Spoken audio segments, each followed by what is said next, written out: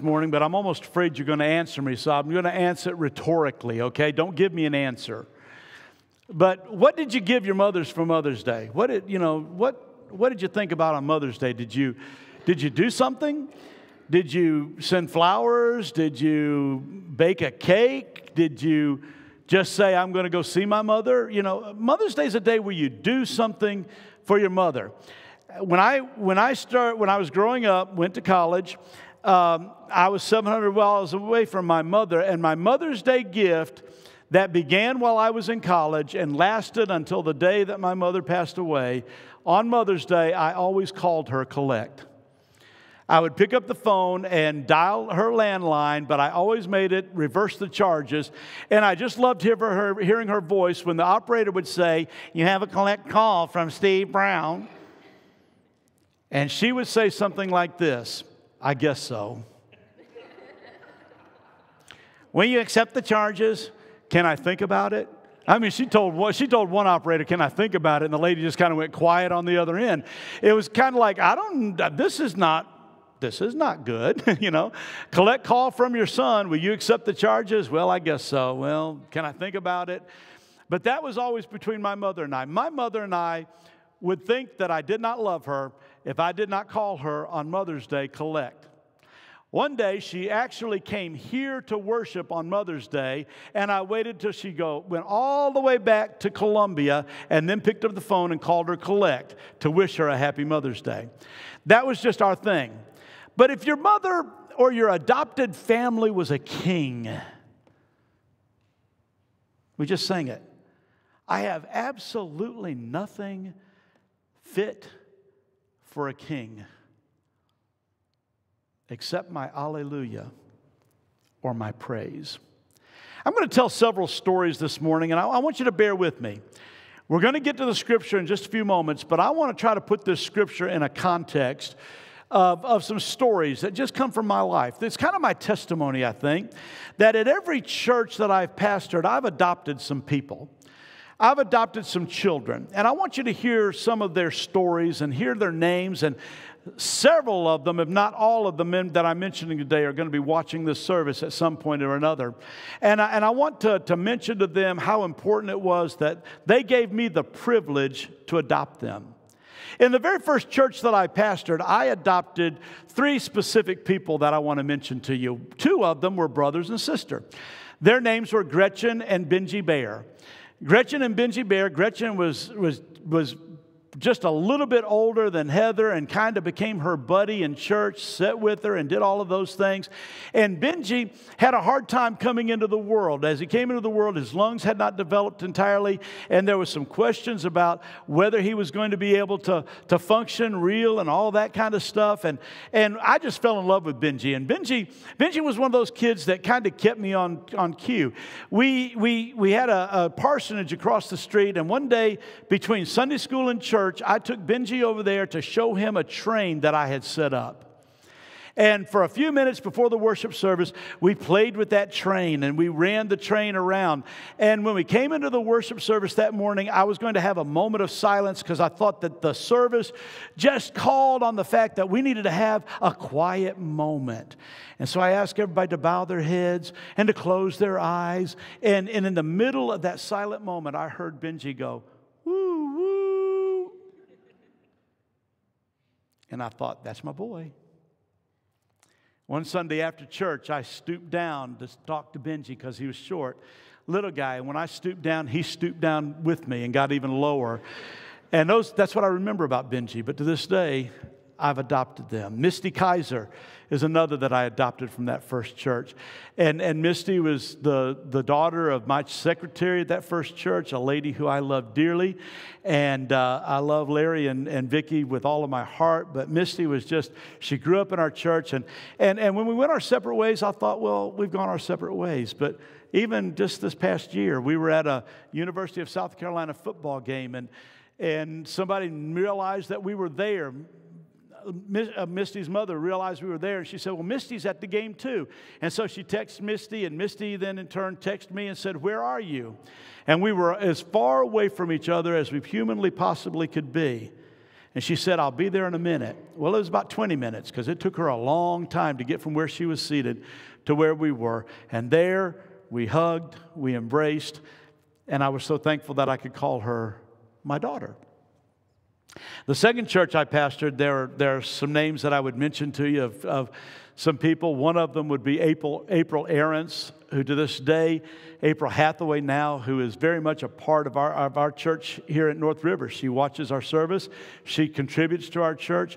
And she was just one of those youth that I could talk to. Heather and Holly Bounds, they're just like children to me. And I watched them on Facebook, and I watched them grow up, and they gave me the privilege of being a part of their lives. The third church I pastored, I have to mention two. I would mention Brandy, who used to be Brandy Arrington, now Brandy Fralick. She just got married not too long ago. And I'd also mention Paisley Polk, who's now Paisley Elliott. Paisley came to our house. She met my daughter at school. She wasn't a part of the First Baptist Church. She met my daughter at school, and Heather being new to that school, they kind of buddied up. And I gave Heather some tickets. She got some tickets to go to, and please don't tell this to anybody. This is my secret. But I gave my daughter tickets to go see Alanis Morissette. And her mother was going to go with her, but she needed a friend, and so she asked Paisley, Can you go to the Atlanta Morissette concert with me? And her mother called me to find out if I was really the pastor at the church. And I said, yes, ma'am, I'm the pastor at the church. And she said, and you're letting your daughter go to Alanis Morissette concert? And I said, yes, I am. And she said, I can remember this day. She said, well, I guess it'll be okay for Paisley to go too. And she let Paisley go. I baptized Paisley. Paisley became daughter number 4 to me very quickly. She's just one of the loves of my life. She allowed me to adopt her. And here, gosh, I just can't stop naming names. I mean, I look at Matt and Crenshaw and Sean and Ethan, and Ethan's my newest adoption. Raise your hand, Ethan, so they'll know who you are. He's my newest adopted son. Hopefully that's going to be a long-term relationship, but that's really up to him at this point. Angela, these kids that God allows to come into your life, and you build a connection. Now understand why I'm telling these stories. These stories required something to take place. It required a choice that I made. But go ahead and applause for Sean if you'd like to. Thank you for interrupting my sermon, Sean. It's okay. Since you're my adopted son, you can get by with it this time, okay? This idea that someone chooses and that the other person allows it. Understand what I mean by that? You choose and someone else has to allow it. Someone else has to accept it. You don't just adopt somebody and that person say, I really don't want to be adopted, but I'll go anyway. That's not how that works. When you adopt a child, there's that process where that child has to meet you. You've got to meet them. They gotta feel a comfortableness about you. They've got to feel that it's a good thing that they're allowing them to be a part of your life. You understand what I mean? They accept that. They acknowledge that. They reverse the adoption. You choose, but they allow it to happen. Now read with me from Ephesians chapter 1. We're going to read verse 5. He predestined us to adoption as sons through Jesus Christ to himself, according to the kind intentions of his will. He predestined us to adoption. Now we need to get that word predestined out of the way, okay? That's a hang up for a lot of us. A lot of people have a real complex problem with the word predestined. I'm going to tell you that if you believe something about predestination, it's because you grew up believing that about predestination. There are two thoughts about predestination, and you don't have to stay in either one of those camps, folks. There are folks who believe that predestined means that before anything began, God chose the people that he was going to save and chose the people that he was not going to save. All right? That's Calvinism pretty much at its extreme there. That God predestined. So none of us become a part of the family of God unless it has been predestined for that to happen. I have another viewpoint on predestination. I believe that predestination means that from the very beginning, God had a plan. That God predestined a plan, and that as you and I respond to that plan, it determines our destination. It's not that God determined that Courtney or Jim or Crenshaw were going to be saved beforehand. It's that He understood that I'm going to offer a plan of salvation, and that I'm going to limit my knowledge as to who chooses that and who receives it and who doesn't. Okay, understand what I mean by that? That there's a will of God for your life. And if you choose that, you have a free choice. God gave you a free will. And if you choose that, He knows the destination. But He also knows that if you reject that or you don't choose that, He also knows what's going to happen. So everyone has two courses in their life, that's inside the will of God and that's going to be outside the will of God. You've heard me explain it this way over and over again, and I'll explain it again today. You choose in this life whether you're going to allow yourself to be adopted. God says, I want to adopt everyone. I choose to adopt everyone. It is predestined that I want to choose everyone. However, I offer that, but they must be willing to receive. They must be willing to accept. So in my life, we talked about it a few moments ago. It says that He picks us up and He turns us around. Did you hear that that you were singing a little while ago? He picks us up and turns us around. Every one of us at some point in our life are no longer in God's grace. Now, up until an age of accountability, we talk about that age when someone is old enough to make these decisions. But there's a point where every one of us turn our backs on God. If this is God, we turn our backs on God and we begin to live in a sinful way. Sinful does not mean the things that we do. Sinful means that we've turned our back on God. Sinful means that we've become disobedient. Sinful means that we don't acknowledge. Sinful means that we're moving away from God. And as we move away from God, God gives us all of these opportunities to allow ourselves to be adopted. Okay, understand what I'm saying by that? Every now and then He puts something right in the way and says, hey, I want you. I want you to be a part of my family. I choose you. I chose you a long time ago. What are you going to do about it? Now, understand that. I chose you, but I'm not going to make you become a part of my family. Have you ever tried to force somebody to become a part of your family? Just doesn't work so well, does it? That they will rebel against that. They'll reject that. They will be adamantly opposed to that. You cannot. But there are times when you invite people to become a part of your family and they just willingly draw right into it. That's what God does. God says, I'm calling you. I've predestined you. I'm calling you. I'm choosing you. I want to adopt you. Okay? I used to know some folks that had been adopted by their families, and they often would say something like this to me. You didn't get a choice of who your mama was going to be, but I had a choice. That your mama didn't get a choice of you either, but my mama chose me. What would it be like? What would it be like if mamas had a choice to say, no, I don't want that one? It happens. We know that that's a reality. Do we not?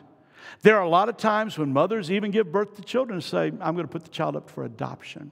I don't want that child. Or I can't take care of that child.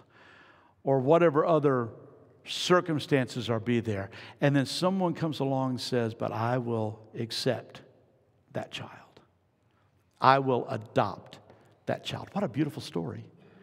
And that person has an edge on most of us, doesn't they? My mama came and picked me out of the bunch. My mama came and chose me. My mama looked at me and said, I want her, or I want him. That daddy came and said, I am in agreement. I want her, or I want him. That's what God does for us. God has come and already said, I've already determined that I want you. That it's been determined that I want all of you. It's predestined that I want all of you to be a part of my family. However, you have to accept or willing to become a part of the family.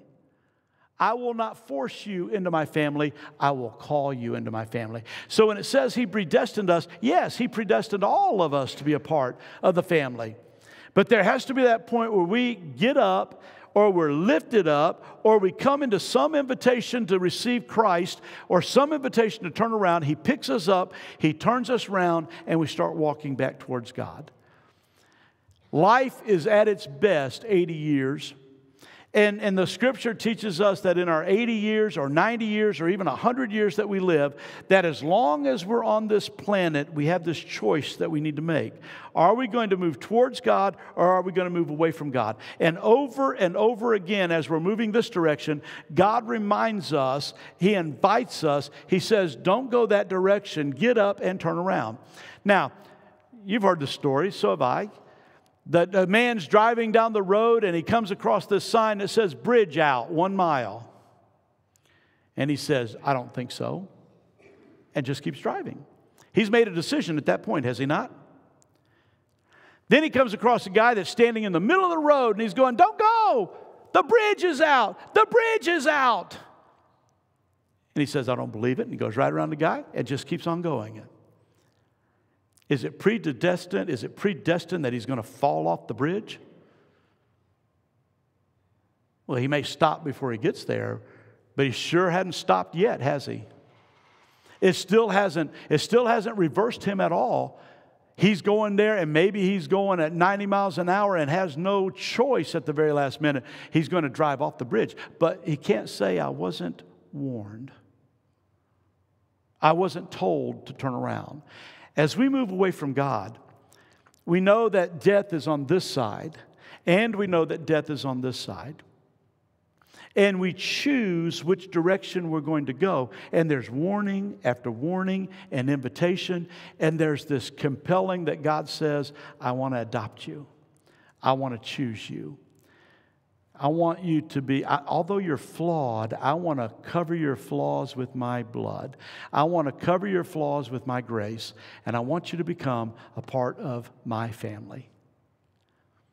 And we blow by it, and we blow by it, and we blow by it. But every now and then, He picks us up. Gosh, isn't that a wonderful thing when you watch a child that wants to be picked up by you, and they come and you pick them up and they just squeal when that happens? One of my favorite adoption stories here at North River is when Lily Lightner was a small child. I was there the day that Lily Lightner was born. I was one of the first people that held Lily Lightner outside of her own parents. And I loved it when Lily Lightner would open that back door when she was a toddler, and I could hear her screaming, Pasto Steve, as she would come in the door. And wherever I was in the building, I stopped what I was doing, and I always went to her because she was looking for me and I was looking for her, and I would pick her up. To this day, one of my favorite pictures is holding Lily Lightner in one arm and Trinley Lightner in the other arm, and they're both doing this to me. They're part of the family. I chose them, and they accepted my choosing. And they chose me about as much as I chose them. God chooses us. It's been predetermined that God would choose you. But it's not that you are going to automatically receive Christ. God waits for your decision. God waits to see if you will allow that adoption to go through. In preparing this sermon, I watched a YouTube video that showed a teenage daughter who had been taken, a mixed marriage, I guess, a marriage where there had been a divorce, and her mother and she had become a part of this man's life. And she had been in this man's life for a little bit of time, and on a certain day, she gave him an invitation to adopt her. He opened up a package, and inside that package was her invitation, will you adopt me? Because they had made a choice that he willingly wanted that to happen, but it wouldn't happen until she allowed it or agreed to it. And this big burly man burst into tears as he embraced the one who was allowing him to adopt her. That's what God does to us. God says it's predetermined that I want to adopt all of you. It's predetermined that I'm going to give you the invitation. It's predetermined that I'm going to warn you. It's predetermined that I'm going to try to turn you around as many times. It's not forced upon us. It's that invitation. It's that inviting. It's don't go this way. Come here. It's that I want you to be a part of my family. And then we have to choose to allow that. But the rewards are great. What does He adopt us to? As red-headed stepchildren. He doesn't treat us like the rest of the family.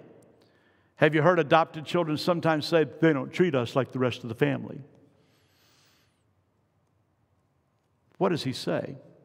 He adopted us as sons. He adopted us as His own child. It's important that we understand that. That we who choose to accept that have been given the exact same position as everyone else in the Bible who are referred to as the sons of God. Now, sometimes we're going to say, well, He only had one son. Well, the Old Testament refers to the sons of God in several different places.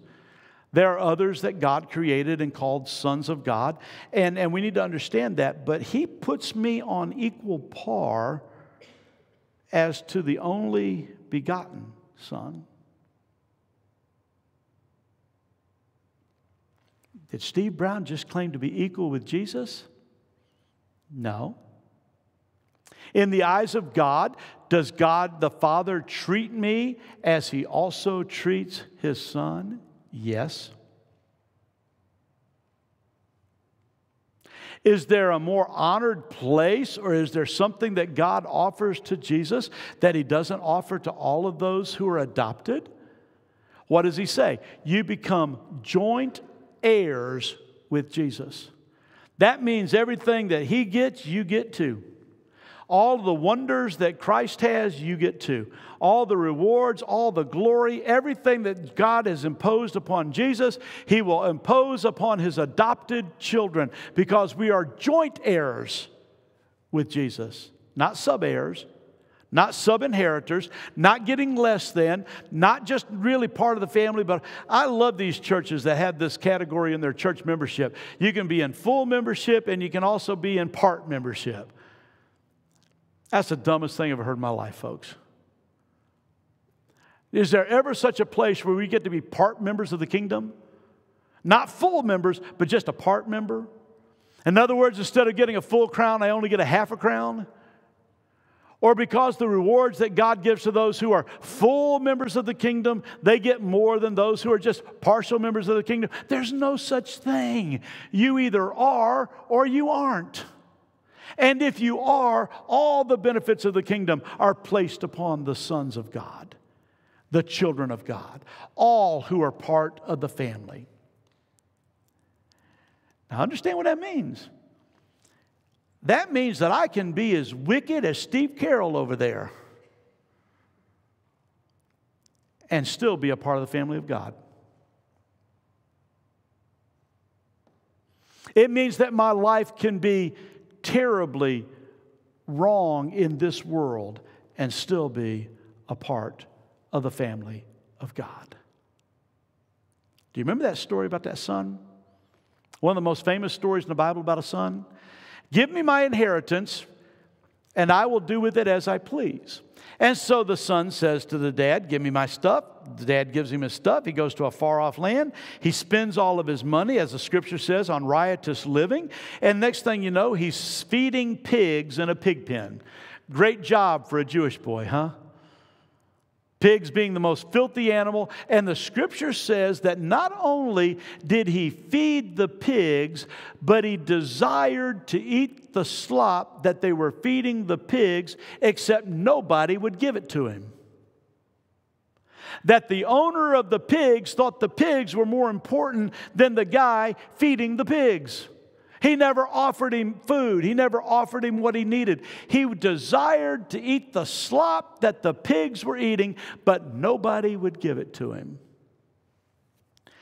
And he came to his senses and said, In my Father's house, listen to the text, in my Father's house there are hired servants that live better than I do.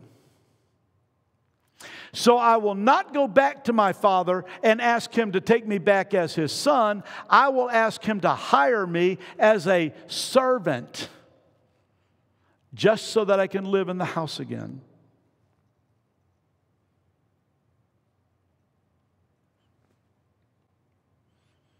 Had it been predetermined that the father would love him if he came back home? You bet. I believe that father loved his son with all of his heart, with all of everything that he had. I think he missed his son. I think he loved his son. And when his son came to his senses and said, I'm going back home.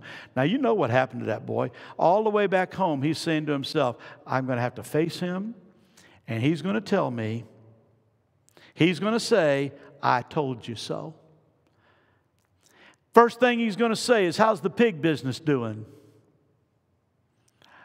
I thought you were going to be rich by now. Look at you. You're filthy. You stink. You've been among pigs.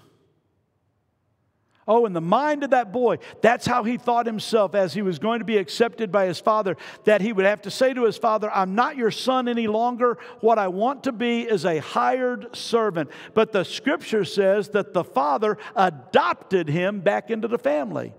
That when the boy was still afar off, he left the porch, went and gathered to the son, went to the son, embraced the son. That must have been a real smell, wouldn't you think? That boy feeding pigs.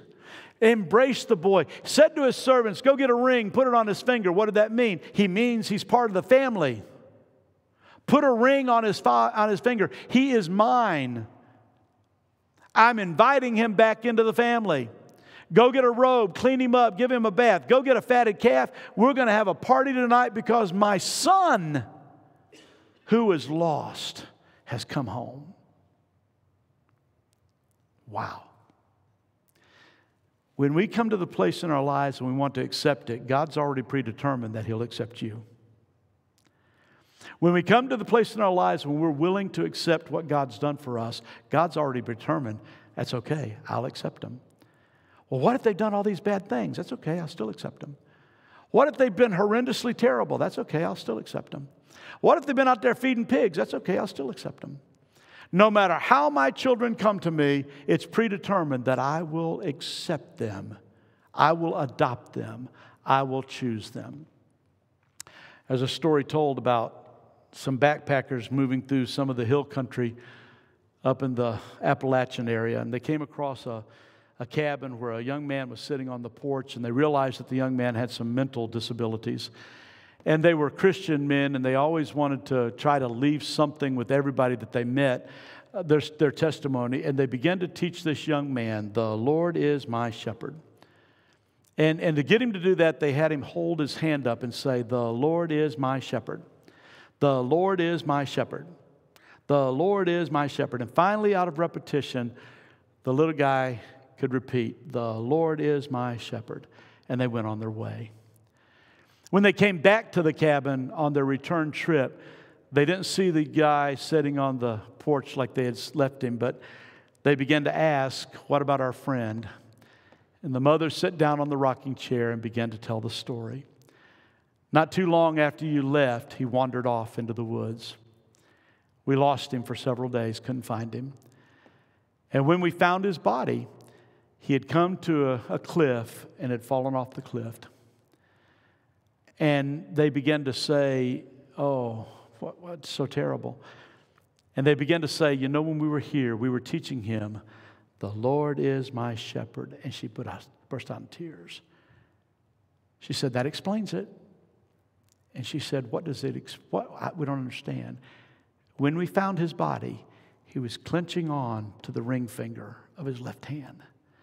The Lord is my shepherd. Mine. That reality had become his reality. Let me change it just for a moment. The Lord is my Father. The Lord is my Father. The Lord is my Father. But somewhere I have to make that reality and say genuinely, He is my Father. I allow Him to be my Father. I want Him to be my Father. I choose Him to be my Father. Folks, accepting Christ is not an emotional response. It's a will, it's an exercise of the will. It's something I choose to believe. I choose to believe that God has adopted me. I choose to believe that I have allowed Him to do so. I choose to believe that He has turned me around. I choose to believe that if I die, I'm going to go to heaven. I don't have to philosophize that, and I can philosophize with the best of you. If you want to get philosophical, we can get very philosophical. But when we get philosophical, we lose sometimes the very basic, simple truth. What did Paul say?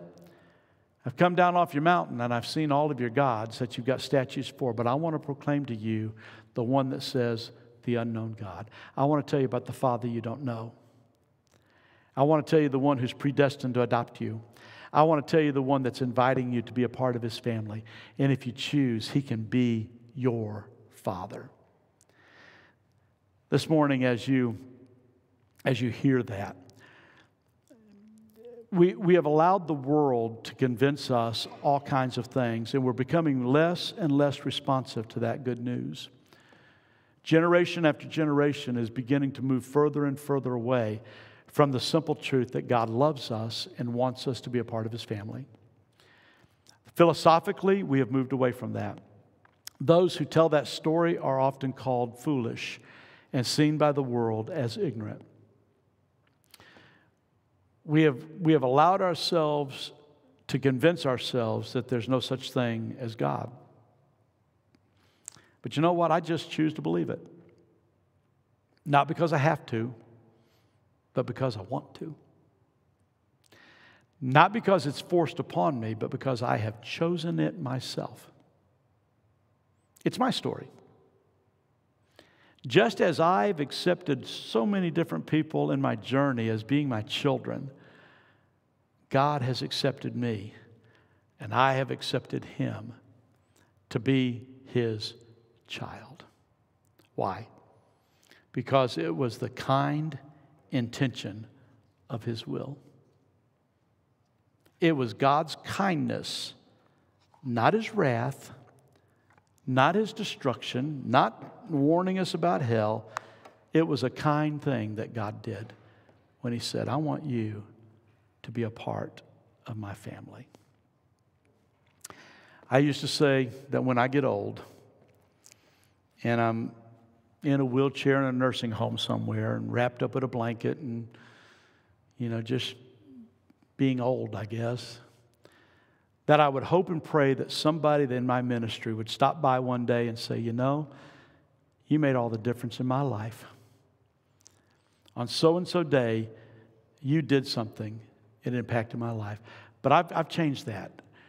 I want my children to come see me. Not just my 3 daughters, but I want to see all my children. I want that as I get older, I want to remember those people that I adopted into my family, who allowed me to adopt them into my family. And I think that as I get old, I just want to be assured that they're there. Have you understood how heaven's described? Heaven's described as a big place where we party. If you're Baptist, you're going to be uncomfortable in heaven.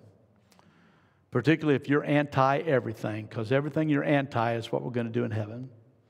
We're going to eat, we're going to drink, we're going to dance, we're going to sing, we're going to rejoice. That's what heaven is. And one by one, people of the family show up. One by one, all of God's adopted children get together. And what's the very first thing they do? They say thank you to the Father. You chose me. You adopted me. And I am so glad that I allowed it to happen. Father, remind us today that what we talk about is not just circumstantial, it's reality. That when we talk about you being our Father, it's not just something that we've been taught, that someone else taught, that someone else taught, that someone else taught, but it's the reality of our situation, that we who choose can allow you to be our Father. And we can proclaim that, and we can say that, and we can accept it with a sense of assurance. Because Paul tells us that from the very beginning, God predetermined to invite all of us to be a part of His family. And for those of us who allow that to happen, we celebrate that relationship. We pray, Father, that we would begin to enjoy that today. To realize that even in this world that is so chaotic and it seems like God doesn't love us, He's still calling us. He's still inviting us. He's still accepting us. He's still adopting. And for those who hear that call and respond, what a wonderful day that is. For we pray it in Christ's name and for His sake. Amen.